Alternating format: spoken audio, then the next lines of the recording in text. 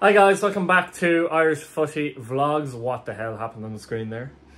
Anyway, welcome back to Irish Footy Vlogs. Welcome back to another Matchday vlog. And we've a massive one this evening where St. Patrick's Athletic will take on Bohemians at Richmond Park in Inchicore, second against third in the table. Last game they played out, Daily meant it was a 3-2 win for Pats, which was a very interesting game of football. Was it 3-2 at half time? I can't remember.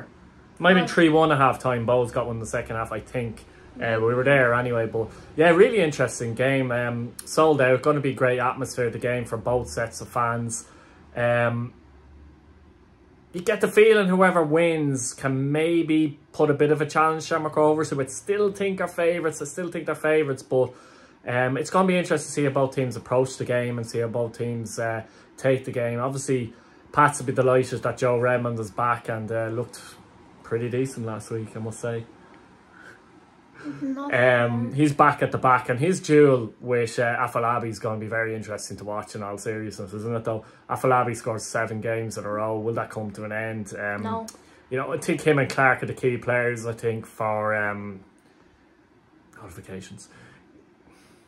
Him and Clark are the key players for Bowles. I've watched them the last 2 weeks a lot, and they link up very well, don't they, Billy, to be fair? Yeah, they're very good together.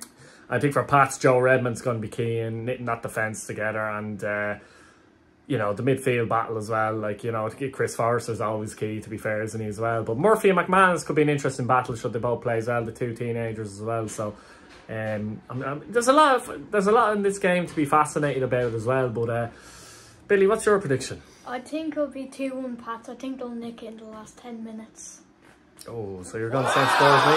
I don't want to say it, but like, you have to be honest. That's what you really think. Fair enough. I think Pats will probably just about do enough as well. I think, I don't know, maybe more solid at the back than Bowes, with Kershaw's back at right back now, and obviously Joe in there as well. I think Pats are a bit more solid. I think they might have slight edge in midfield as well, but attacking areas, Bowles might have the slight edge, to be honest, in the front three compared to Pats. But we'll see how it goes. I think Pats will win 2-1 as well. See who's in there.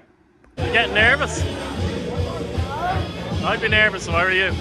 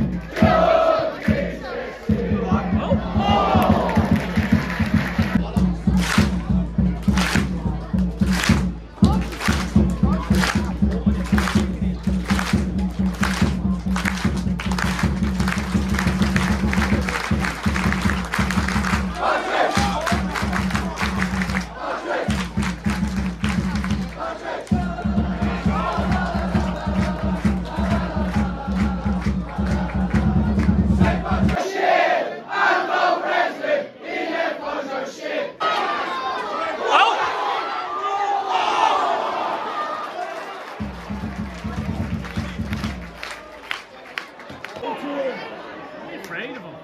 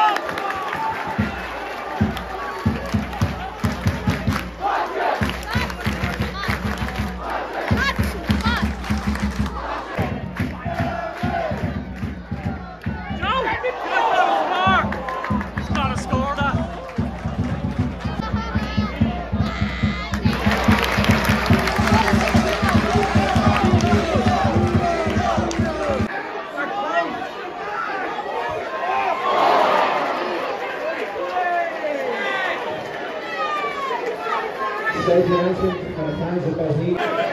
Experience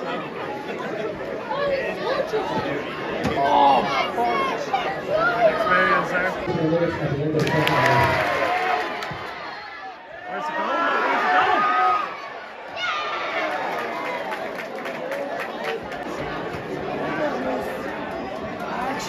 Oh, goal! Gotta beat the first man.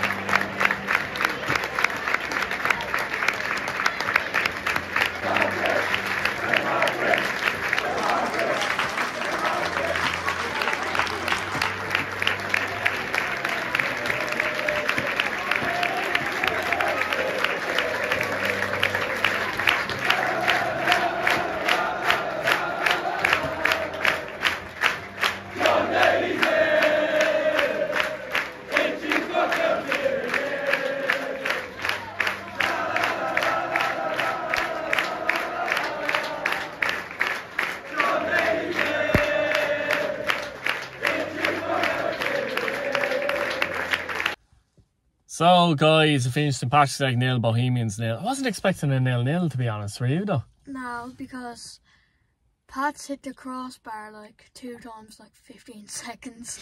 And then about 10 minutes later, I should say, Akintunde hits the crossbar. Yeah, and just after those chances, the Pats hit the bar in the post, basically. I think it was Lonergan and Carty. Redmond had a header. He'd probably feel he should have scored. It was a weird game because I thought first half Pats were slightly better than Bows, probably create more opportunities in the game. I thought in the second half Bows played the better football, but weirdly Pats up to the Akintunde chance had the better opportunities as such. But I thought Bows played the better football in the second half. I think James Clark was very good in the second half. He played well. It's a weird result because it doesn't do either team any good, or it doesn't really hinder them, if that makes sense either. Like Shamrock Rovers were held to a late goal tonight against Shelbourne, but it's hard to see anyone really, unless Derry City win their games in hand, really taking advantage. But I thought it was a weird one because I talked about Bowes' defence could be got at, and I still think that, but I don't know. I think Pats in attack, there's something just missing there. Tactically, Pats play a lot of long balls and often a lot of aimless long balls, and you're looking at Carty and you're going, how's he expected to get that? Do you know what I mean? Yeah. It's harsh. He does well in a lot of games, or a lot of things he does in terms of holding up the ball and bringing people into the game, drawing fouls. But you can't just hoof it long and hope the Carty does something with it either, to be honest with you. He probably should have scored in the first half, actually, shouldn't he? Yeah. He had a great chance. He lacks composure in front of the goal a little bit, though.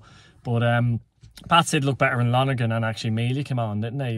Added a bit something to them. But I did think Bows, did you think that in the second half? They played the better actual football. They got the ball down, tried to play, and went through the lines. I thought they played the better football. We were creating an awful lot, but Pats defended well at the same time. Yeah. James Clark was very good in the second half. He was driving a lot. Afolabi didn't get his goal, did he? No. But yeah, look, it was a great atmosphere, and it was a good occasion, wasn't it? Yeah. Very Did we good give an eye on the match to? Joe Redmond. Yeah, probably Joe Redmond, I think. Clark was good for Bowes as well, but I thought Redmond dealt with Afolabi very, very well.